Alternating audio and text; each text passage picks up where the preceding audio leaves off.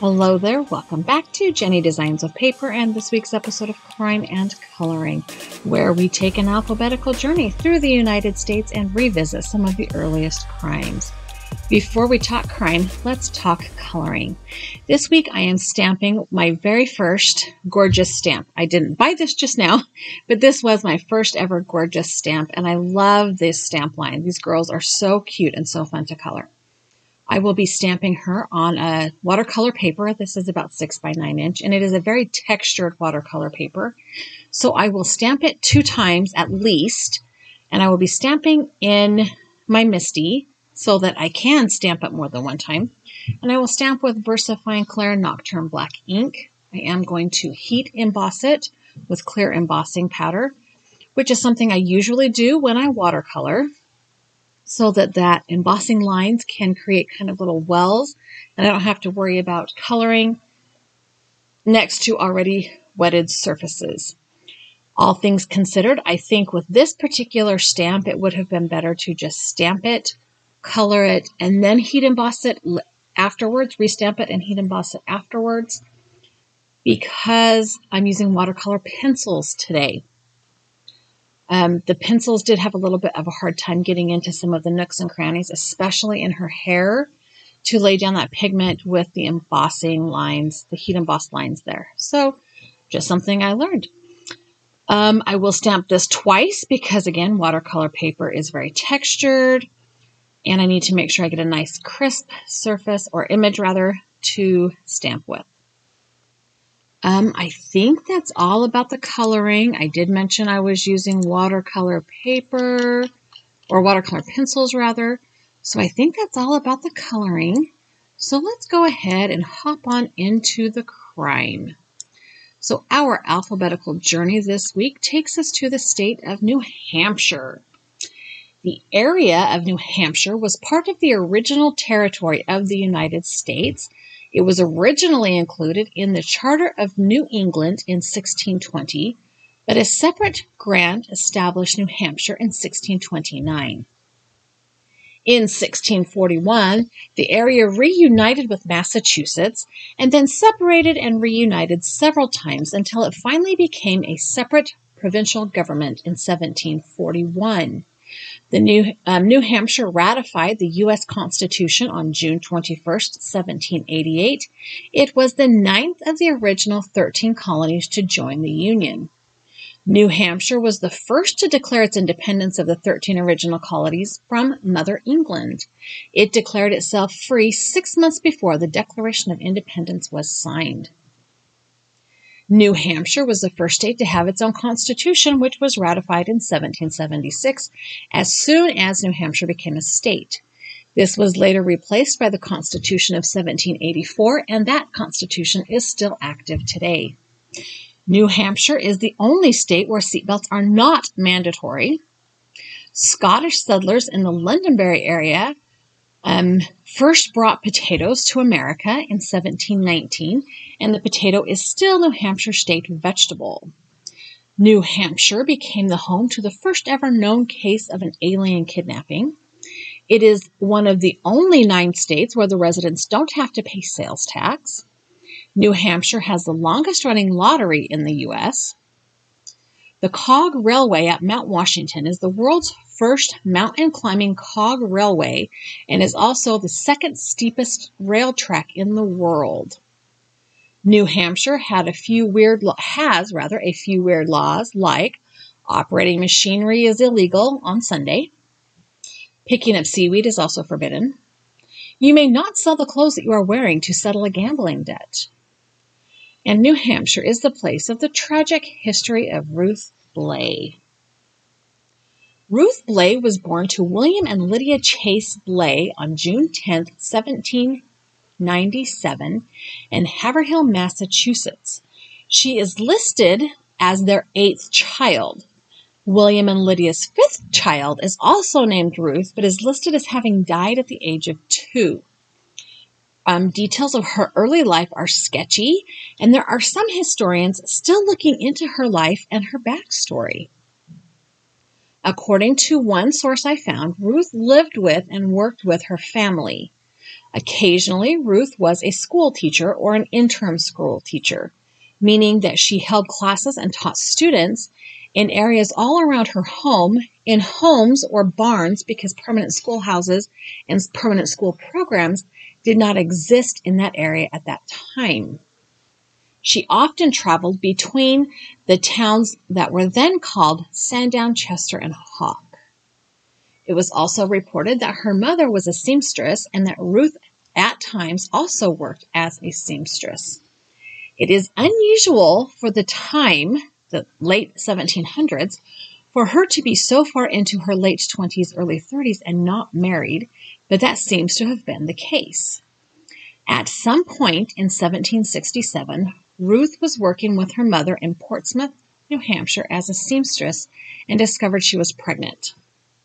At that time, she left her family and home and traveled south to Southampton and found a place to live with the Currier family. She began teaching their children and the neighboring family children in the Currier family barn. Now, I could not find many details about how she explained her growing belly and lack of husband.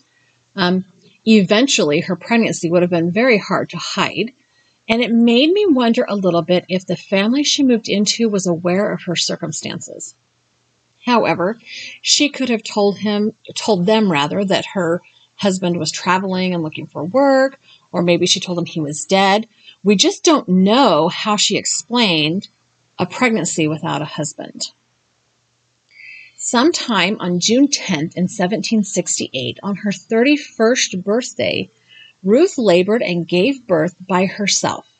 No mother, sister, or friend to hold her hand, wipe her brow, or offer her a sip of the, quote, groaning beer that the women of her time would have prepared. Unsurprisingly, the baby girl was born stillborn. In her panic, Ruth wrapped the tiny body in cloth and brought it to the barn that where she taught school, that was on the property, and hid the deceased baby under some loose floorboards. She said later that she intended to return when the shock and trauma had subsided and give the infant a proper burial. Then on the morning of June 14th, just 4 days later, a group of young girls converged on the barn for their school day to begin, and there the teacher Ruth awaited them. Once inside the barn, the girls noticed something amiss. The barn reeked. As they searched for the stench's source, they looked at the floor, and there, through the cracks of the floorboards, they saw the body of a dead infant. Of course, the girls ran to get their parents, and the townspeople sprang into action. The women of the home examined Ruth's body for evidence of childbirth, but they didn't need proof. She confirmed the child was hers. The baby had been born 4 days earlier, dead upon delivery. The coroner was called, and he disagreed. He wrote that the child came to death by violence. But here's the rub. Ruth was arrested and then indicted on one count of private burial and concealment of her fatherless child, a capital crime. She wasn't arrested for murder, even though the coroner claimed that the baby was born alive and then killed after its birth.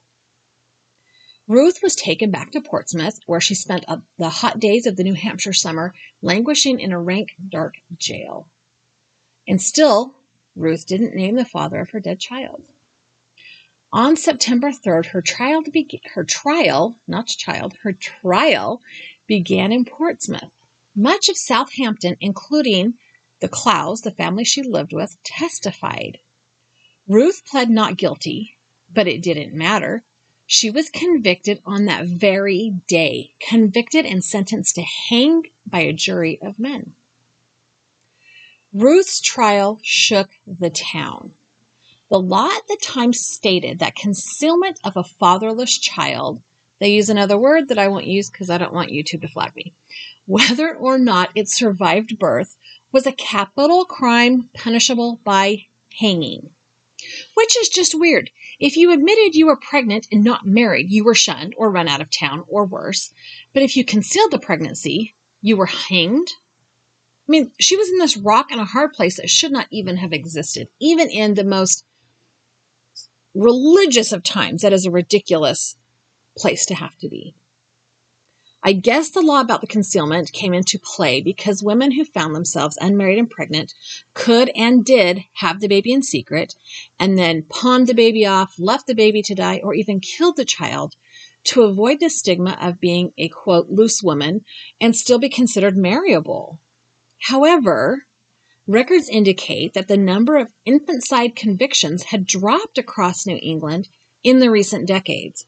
In the 17th century, juries believed that concealing a child proved guilt. That proved that no matter how you got pregnant, it was your fault and you were wrong. However, by the mid-18th century, the 1700s, where we are, juries were often swayed by it for a number of reasons. For instance, if a mother proved she prepared for the coming child by speaking to a midwife, preparing a crib, sewing clothes, it proved doubt. In order to prove that you were not trying to conceal this fatherless child, you had to prove you had begun making arrangements for the birth. So how would Ruth, a basically homeless, penniless woman, prove that? The judge set Ruth's execution for November 24th, 1768. Her only chance for survival was a pardon by Governor Benning Wentworth.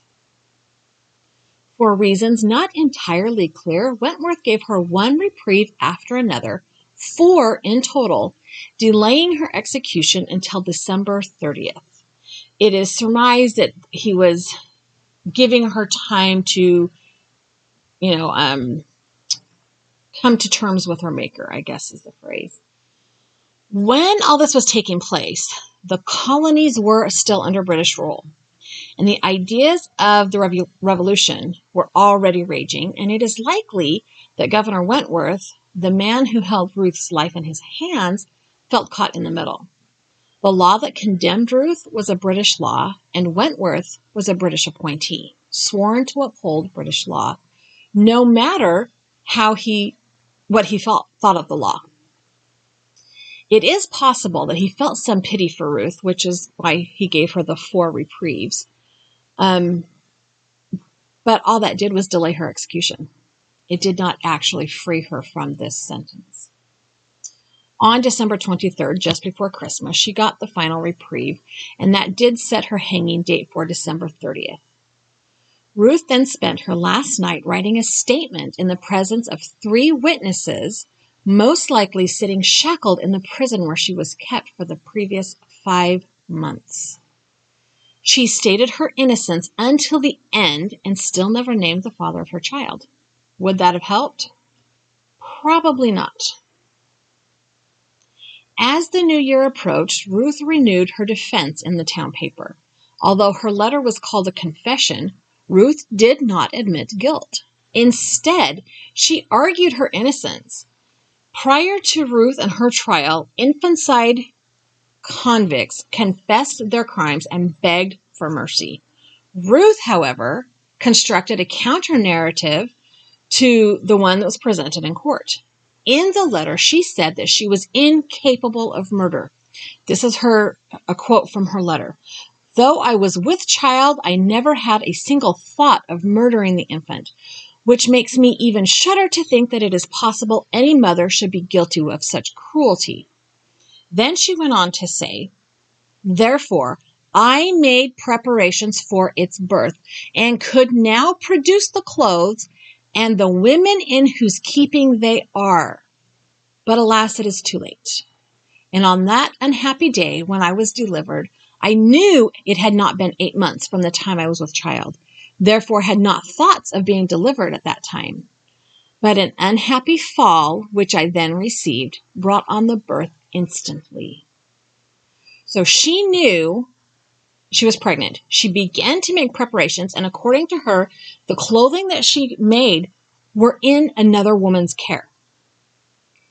She claimed in this letter to the newspaper that a fall triggered her labor, and that explains why and how the baby was born dead.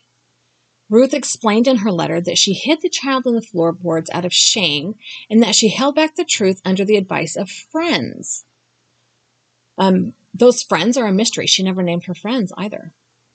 Moreover, she claimed in her letter that witnesses in court misrepresented the facts and that some of them even lied. Ruth's declaration hinted at a larger conspiracy, insinuating that something sinister occurred in Southampton that June. She wrote, "And though I die with a forgiving spirit as to all my enemies, but charge the two women in particular to examine their own hearts, as they will answer in another day, whether they do not come under the character of false witness, and whether prejudice, jealousy, or something else has not drove them thus to bear false witness against me." So Ruth's accusations are very interesting. Curiously, they go against the grain of previous infanticide cases where women confessed and sought forgiveness. Here, Ruth lashed out at those she thought of as friends, claiming they had malice toward her. Why would two witnesses be jealous or prejudiced toward a spinster schoolteacher, seamstress, carrying a fatherless child? No one knows. But Ruth's accusations point at the unspoken question: who fathered the dead child? Although men could be tried for fathering an illegitimate child, in Ruth's case, no one was. Nothing breeds jealousy like illicit sex. And it is possible that Ruth had relationships with a vagabond or a traveling salesman. Romance, of course, tends to breed out of proximity. And no man was closer than the owner of the barn, Benjamin Clow.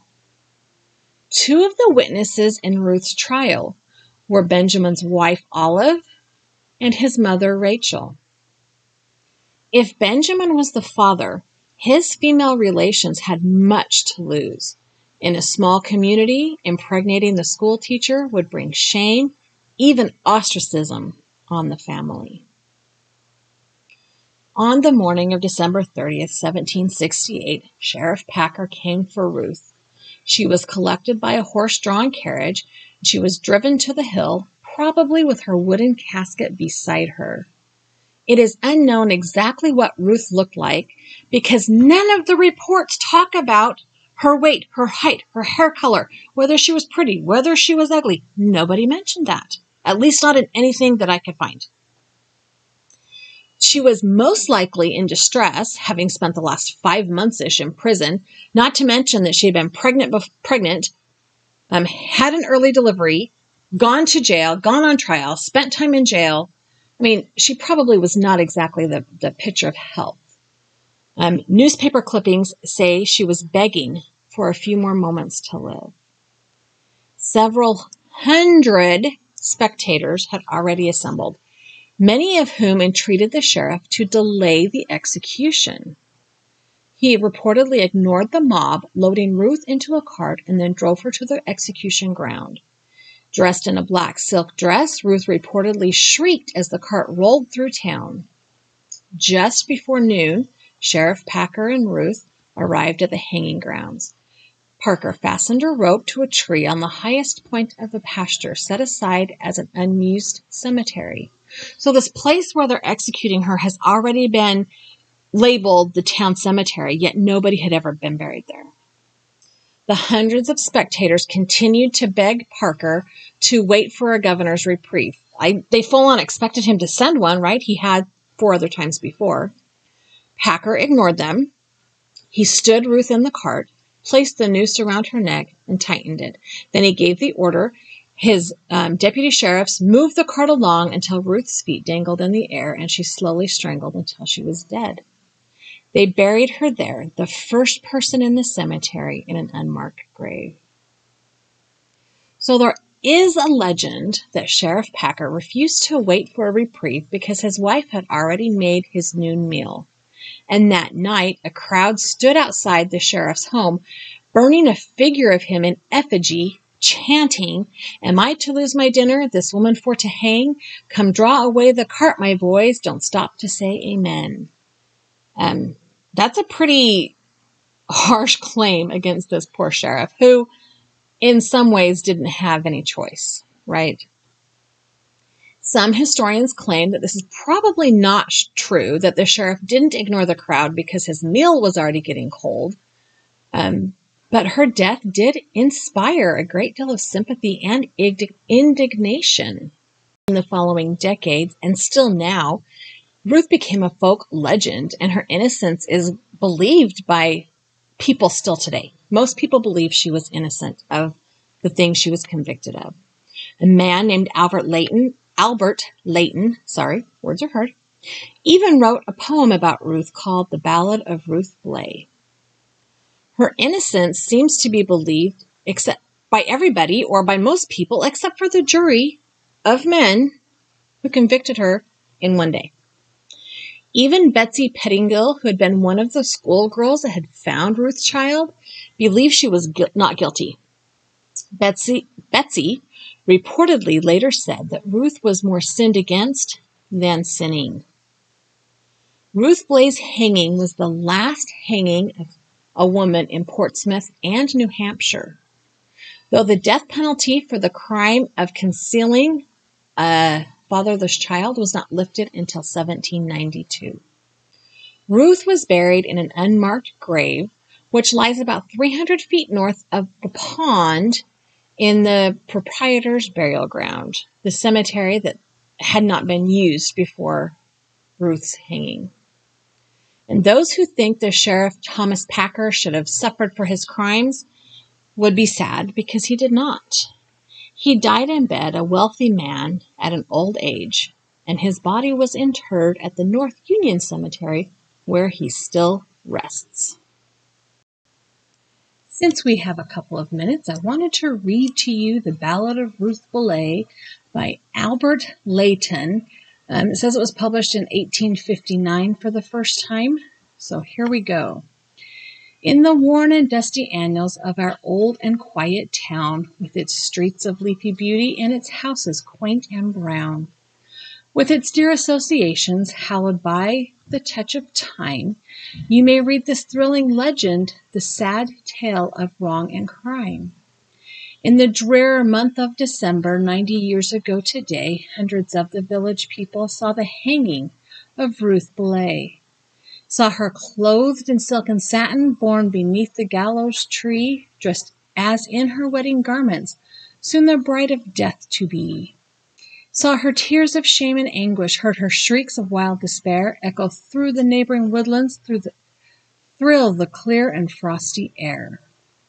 When at last, in tones of warning, from its high and airy tower, slowly with its tongue of iron tolled the bell the fatal hour. Like the sound of distant billows when the storm is wild and loud, breaking on the rocky headland, ran a murmur through the crowd. And a voice among them shouted, "Pause before the deed is done. We have asked reprieve and pardon for the poor misguided one."